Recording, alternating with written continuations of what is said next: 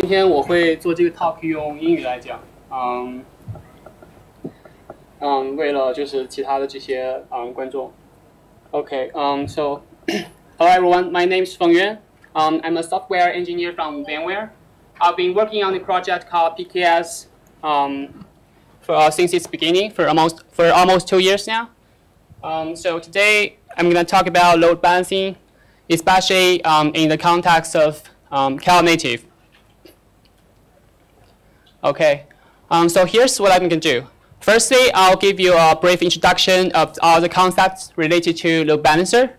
Then I'll walk you through the life cycle of a simple packet and point out where and how load balancing is happening. Also, I'll list out all the techniques can be used to implement some concrete solutions. I do think that sometimes it really helps to get your hands dirty to gain a better understanding of all the concepts. That's why I prepared a demo at last to show you how to build a reliable and scalable L4 load balancer by running a bunch of very simple bash scripts. Okay, let's get started. So I'm pretty sure everyone here are already familiar with the term load balancing.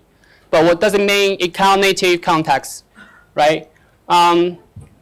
So around 5 years ago, I mean, even for now, some big companies are still depending on very expensive boxes to implement this or to fulfill this load balancing functionality. They are great, but they do come with a bunch of disadvantages. First of all, they are very expensive. The upgrade is very costly, and it takes lots of training and money to get the internal working of the very expensive boxes. Also, as our application scales up, it's very hard to meet the HA requirement because the redundancy model here it provides is 1+1, which means you have one active load balancer running to serve all the requests, and the other one is standing by. It's also syncing states with this active one. Also, it brings itself up once it detects a failure of the active one, but it's just not good enough, right? Also, if we're using hardware or some software in the hardware to implement this, it lacks the programmability and flexibility for quick iteration, the same way we do for our cloud native applications. Okay, so we like to have our load balancer defined in software. And to scale our load balancer itself the same way as we scale our applications, we want to keep this software as stateless as possible, right? Then we have this scale-up model, which provides N+1 redundancy. Also, the deployment itself is extremely simplified because we can deploy the load balancer instance the same way we deploy our application. We can just add more load balancer instances to provide a better load balancing functionality. With that help, we can also shard the load balancer instances to provide performance isolation, to implement different SLA, for example, right? Container native. If you think about a vanilla Kubernetes deployment, where you have at least 3 worker VMs, and you deploy this one container that is serving one service. Now you expose this service, and you have corresponding clusterIP service ingress. And before the traffic hits a target container, if you really think about it, it's very likely that it'll hit the VM firstly, and from where the routing decision will be made again, and the request will be routed to the other VM where this container is actually running. So it just adds a bunch of extra latency and overhead, and we don't want that, right? So by being container native, from load balancer's perspective, all the containers are the same endpoints, just same as VMs, right? Then we can cut all the latency and overhead. It's also very important to be the load balancer to be able to interoperate with other cloud services by being cloud native. For example, some security-related features provided by cloud provider, like DDoS mitigation, right? Or caching, like Cloud CDN, or some identity-based authentication. It's also very important to not ask our clients or customers to do any manual provisioning of platform-related resources, in this case, load balancer itself. As customers' application scales up, we want the load balancer itself to be automatically deployed and scaled to be consistent with our application. Also in cognitive world, as we know that our backend containers, they come and go. So it's a highly dynamic environment, right? And to be able to route requests to the endpoints, currently endpoints, we need our load balancer to be highly configurable to adapt to all the changes spontaneously. So with all this being said, let's take a look at the basic traffic flow or the life cycle of the packet. Here, this picture demonstrates a very classic model where we have clients. All the packets are generated in the clients, and before it hits a target backend server, it will reach a middleware called load balancer. In cognitive world, we tend to model independent modules into separate microservices. And depending on how they interact with each other, it can be very complex. But if you really think about it, the service that is making a request is actually acting as a client. So we still have this old classic model where three phases load balancing can happen, right? Client, load balancer, and service. So now let's take a look at them one by one. On client side, if you have complete control or if you have partial control over clients, you can start load balancing already, right? In this case, you can choose to use gRPC by making calls to gRPC library in your application code. And gRPC itself is smart enough to directly routing requests to different backend servers. If you feel like that's too much, okay, gRPC shouldn't be responsible for this load balancing decision, that's fine. They also provide something called look-aside load balancer. So that means this gRPC client can talk to a third-party entity that implements gRPC LB protocol. So it asks this entity for routing decision. Then this responsibility can be fully delegated to the third party. It sounds all good, but the problem is not everyone understands this gRPC LB protocol. So in Istio, the way they expose the data plane is called something universal data plane API, right? So it abstracts out all the data plane in all aspects. So gRPC is also considering implement this universal data plane API. And in that case, the gRPC client will make requests directly to, let's say, Istio control plane for routing decision. And after that, the request will be automatically routed to different backend servers.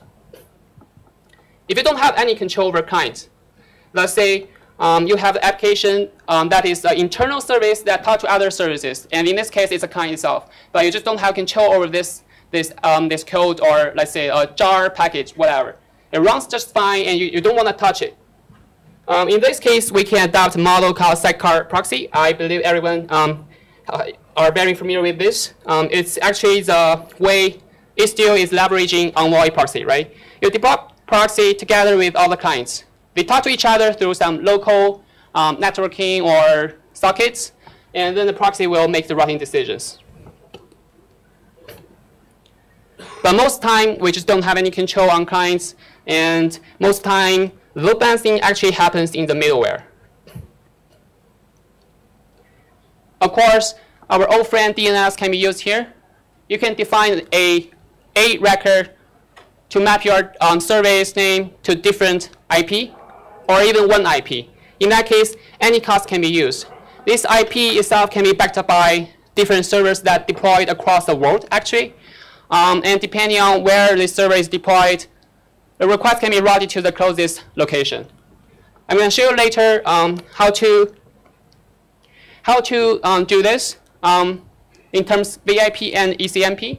So VIP here means virtualized IP, right? Instead of thinking it as something that we assign to a physical NIC or a virtualized NIC on VM specifically, it's more like an abstraction, right? In L4 networking, it's like a name. It's like the DNS name. We can actually map this IP address to a bunch of clusters or a bunch of servers.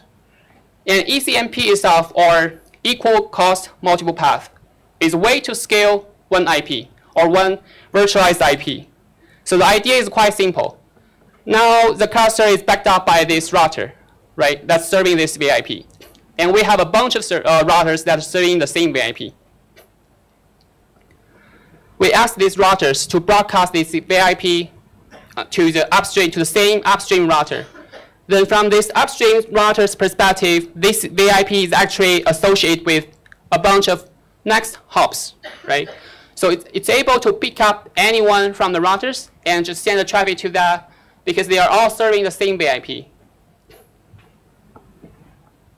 The challenge here is how to reduce the connection disruption as the number of load balancer instance and backend server number changes, right? If that happens, we want to keep all the packets from the same stream or same connection going to the same backend server.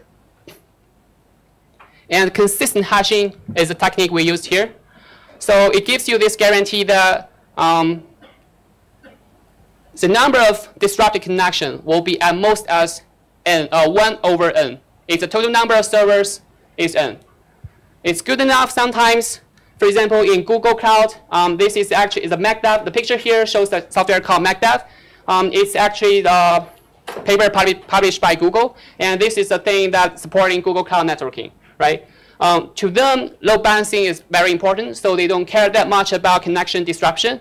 But depending on application, sometimes it's very important. So in GitLab, for example, they took some other techniques together with consistent hashing to minimize the number of disrupted connections.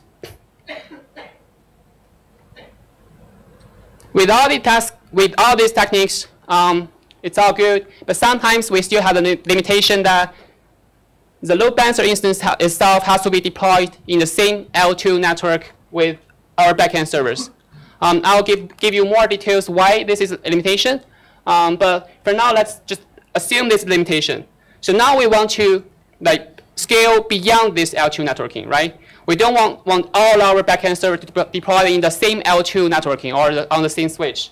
So the way to do that is very simple. We use encapsulation or just tunneling, right? We wrap the original packet, use another packet, and directly tunnel the connection to a remotely routable server. From service to service, of course, DNS can still be used in VIP, virtualized IP, or clusterIP in Kubernetes term, right? It's mostly implemented using a bunch of iptable rules. In L4, as we know, except IP, we also have port number, right? So here, the port number itself is also part of the address, the abstraction, right?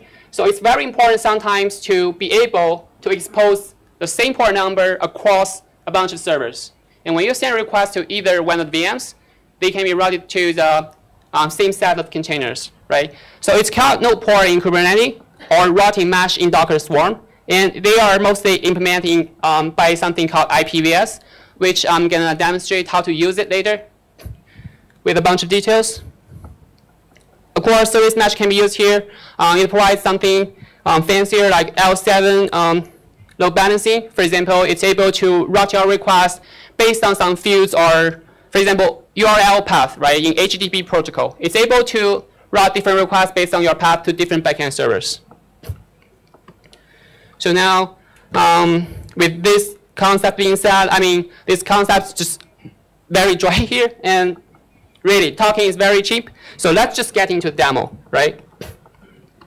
As we can see from the previous list here, all these techniques listed here, the L4 load balancing is actually the most fundamental building block, right? And that's what I'm going to do, or I'm going to show in this demo, is to teach you how to extend one IP to make it a name or an abstraction in terms of L4 networking. And I'm going to do this by using some widely available open source softwares like IPVS or just dummy interface or NBGP or ECMP.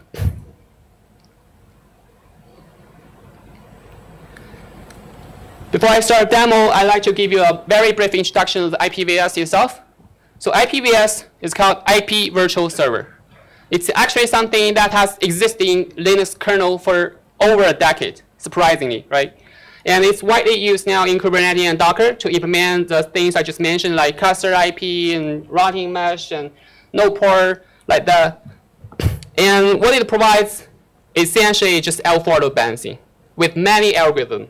like round robin, list connection, destination hashing, blah, blah, blah. It's also able to sync states with other IPVS instances so that if one of the IPVS goes down, we can still keep the states.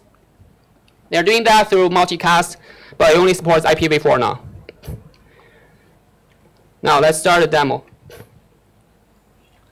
So in this demo, I'm going to start from a very simple deployment here. Can everyone see the graph here? Or I can just describe what it is. OK, so the top box here, this guy here is the router. So it's actually my laptop here, right? And I deploy 2 other VMs. The first one has IPVS running on that. That serves as a load balancer. And this guy here as a server. It runs a very simple Golang HTTP server. And the client here is actually also my laptop. I'm going to make a bunch of requests to this guy here. And the first mode supported by IPVS is called net mode, or networking address translation. Idea is very simple, that when a request comes to the IPVS, the destination IP will be translated to this real server's IP. And the default routing for this server will be set to this guy here. So when the response will be routed back, and the DNAT will be undone, and so the response can be sent right back to client. Now let's see how it works.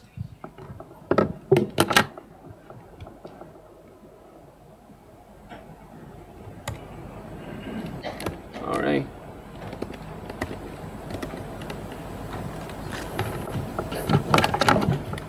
So here I have the first VM that has IPVS running on that.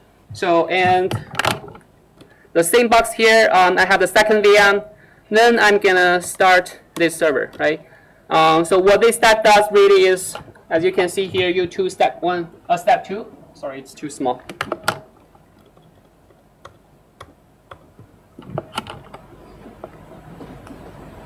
It removes the default routing, which is 33.1, which is my router. I want to change it to the 33.2, which is the IPVS VM, right? And also I start this server. It's quite simple, actually. Then I start this IPVS on the first VM, and I add this server into the IPVS.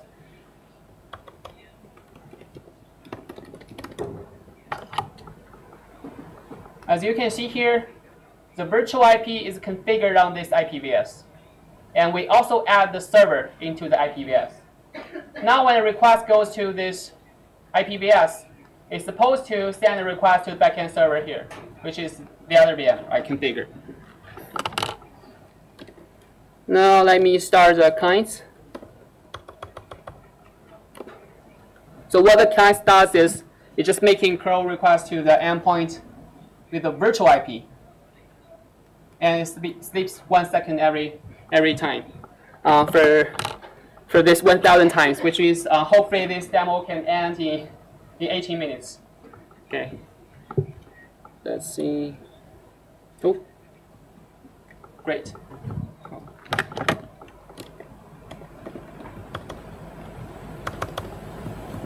As we can see, the server starts serving requests here, right? That's all good.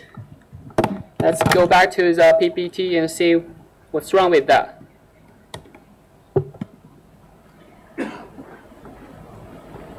So NAT is very plain and simple, but it comes with a bunch of disadvantages.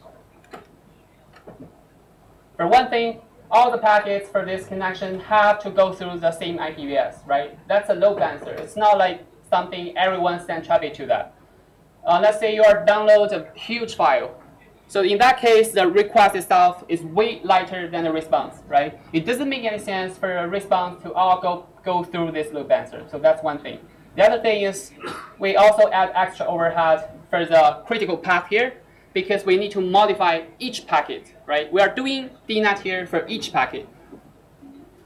Oh, thank you. For each packet.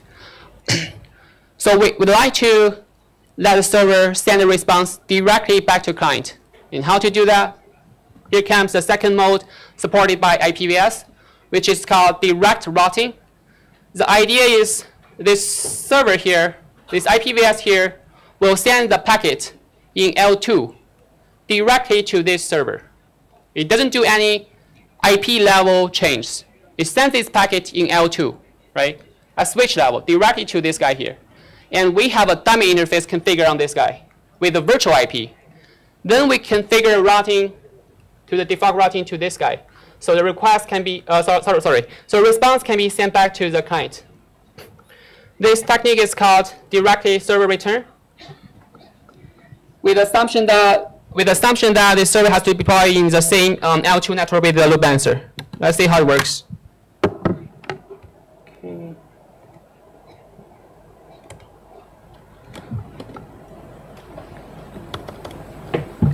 Now I'm going to start a second VM.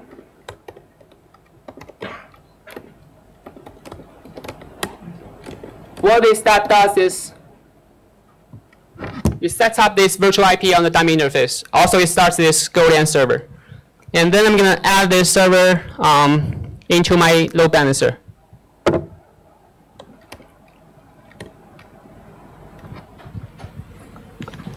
OK, as you can see here, this server is added into the load balancer, right? $33.4. If we go to this page here, we can see it starts serving requests as we expect. But you might be wondering why it's only the second server that's serving the request. The reason is the default algorithm is called WLC, or weighted least connection. So the load balancer itself will send all the requests to the server with the least connection. Let me do a watch on the load balancer stats and see what happens.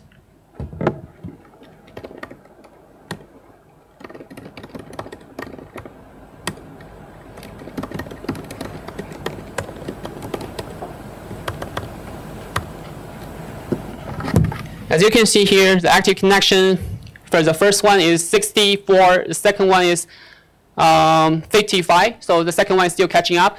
And before they reach the same number, the load balancer will send all the incoming requests to the second one. OK.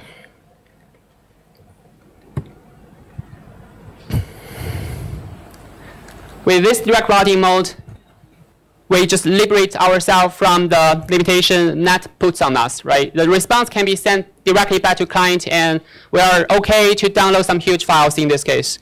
But still with the assumption that we have to deploy load balancer and server in the same L2 network. And we want to scale beyond L2. The way to do that is a third mode supported by IPVS called tunnel mode. The idea, just like what I described before, it encapsulates this packet with another packet. And it tunnels this connection to a remotely routable server. So here, the VM is deployed actually in another subnet. If you can see that, it's deploying 34.2.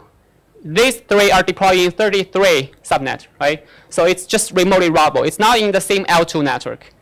And the way to configure that is to set VIP on this tunnel 0 interface, which is the default Linux default IP interface. Okay, so IP is a protocol used by IPVS here for encapsulation, which means to wrap one IP packet with an IP packet. Let's set this up.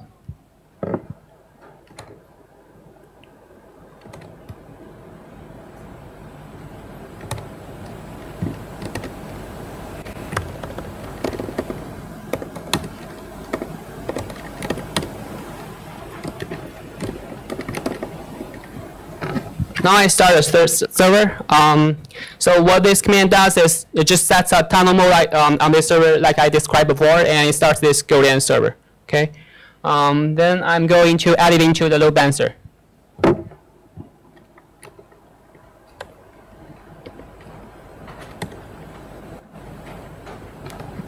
As you can see, 34.2 is also added into the load balancer. If we go to the client here, oh my god.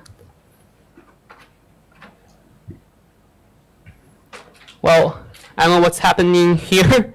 It looks like there's some failure, but that's fine because we're going to have health check on the load balancer later in the demo. So now the requests are serving by these servers, even with some temporary failure. Probably because some networking in this building, I don't know. If you look at this picture here, they all have the active connections around 10 or 20. OK.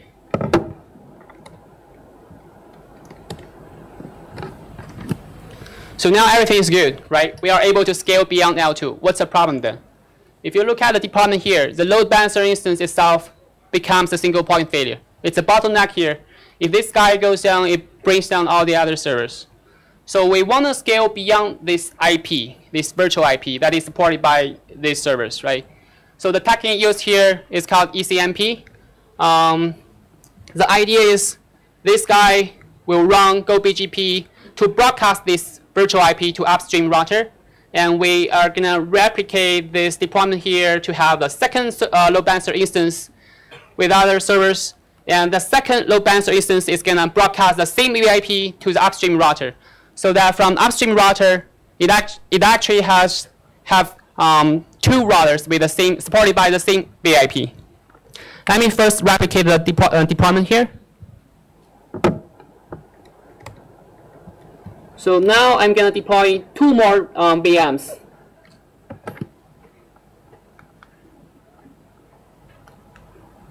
Oh.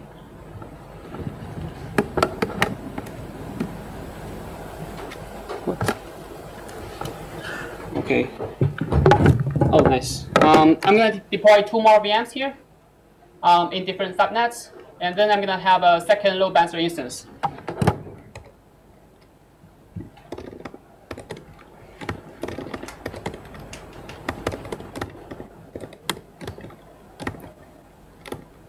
Then I'll set up the second load balancer instance.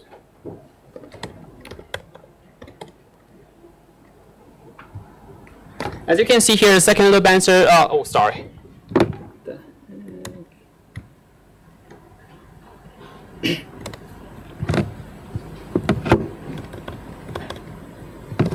The second load balancer is here with two other servers configured.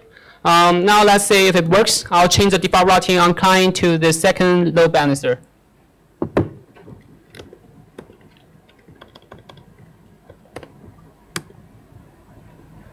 So now we just change the default routing to 33.5, which is second load balancer, and ideally requests will be routed to the other two servers. Okay, nice.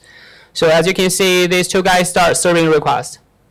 Okay, and now we want to scale beyond this virtual IP, this two load balancer instance, and we're going to start gobgp on both instances.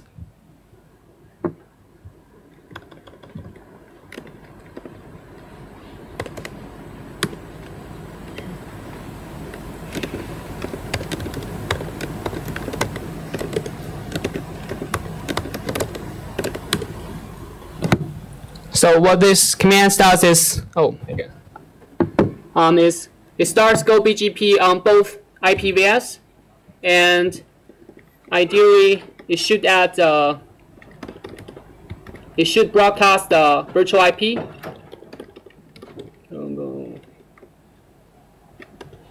Let me run this manually.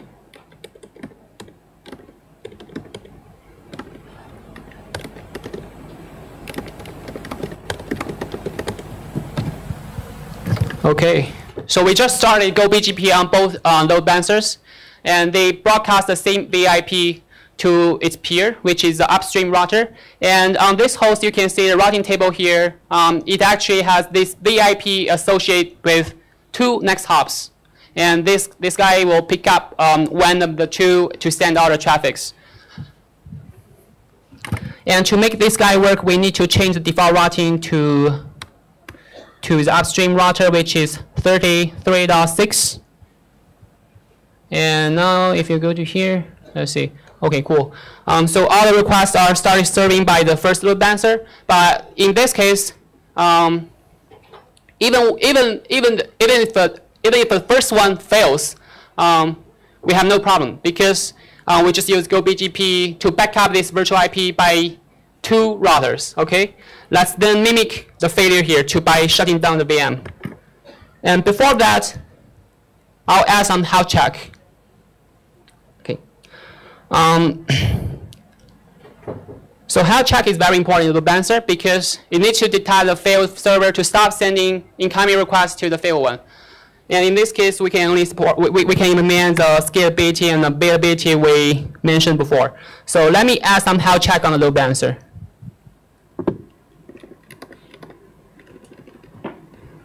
So the health check here is also very simple, some bash functions. What it does really is it makes requests on this endpoint. If it fails, it's going to run this command. If it succeeds, it's going to run this second one. The first one is to remove this endpoint from the load balancer. The second one is to add it back. Okay? So it's going to keep querying the endpoint and either add it or remove it.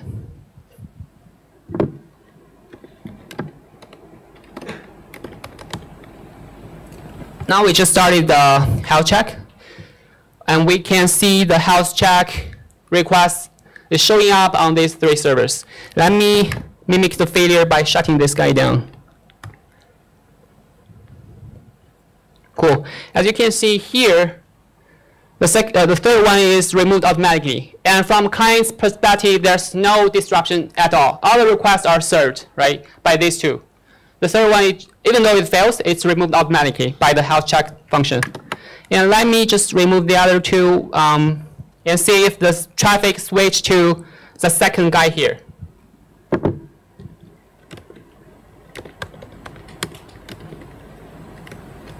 Okay, let me shut this guy down. Now it's down, and you can see it's also removed from the IPVS stats here. Let me also shut this guy down. Oh, nice. So there's no disruption at all. As you can see, when I shut this guy, it's 619 or something like that. And all the requests are automatically routed to the second load balancer, right? They are served by this cluster of servers. So if you go back to here, you can see the first load balancer is automatically removed from the upstream router. Okay? So in this way, we just build a very scalable and reliable L4 load balancer. Since we are running out of time, I'm going to stop here. Feel free to ask me any questions. Also, the setup is available on GitHub.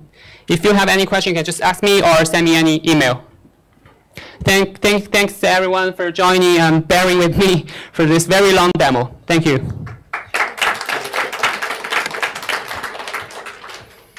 So what's the difference between IPVS and the RVS? So what's the difference between IPVS and the RVS? Sorry, can you see? Well, second one, what's the second one? LVS. LVS? Yes, and another open source load balance. LVS, I'm not aware of that. Sorry. Okay. Yeah.